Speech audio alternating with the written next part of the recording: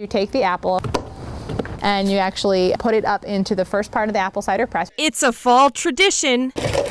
As you turn the crank, what happens is the apples get crushed and mushed. And the season for making apple cider at the Stamford Museum and Nature Center. It's one of our real key programs that we do here at the Nature Center. Environmental educator Nicole Daurio teaches children in preschool through 4th grade.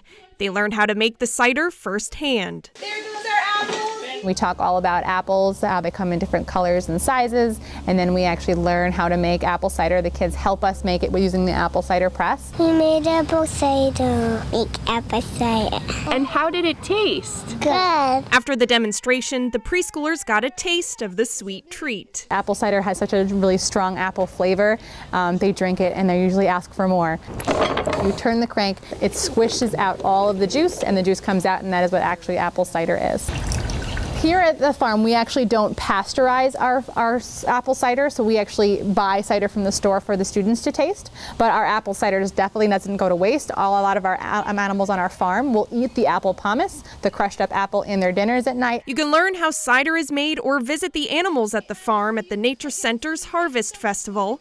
The annual festival will also feature a scarecrow contest, pumpkin carving, crafts, and more. For more information about the festival, taking place Saturday, October 19th and Sunday, October 20th, visit StamfordMuseum.org. Christina Chiarelli, It'sRelevant.com.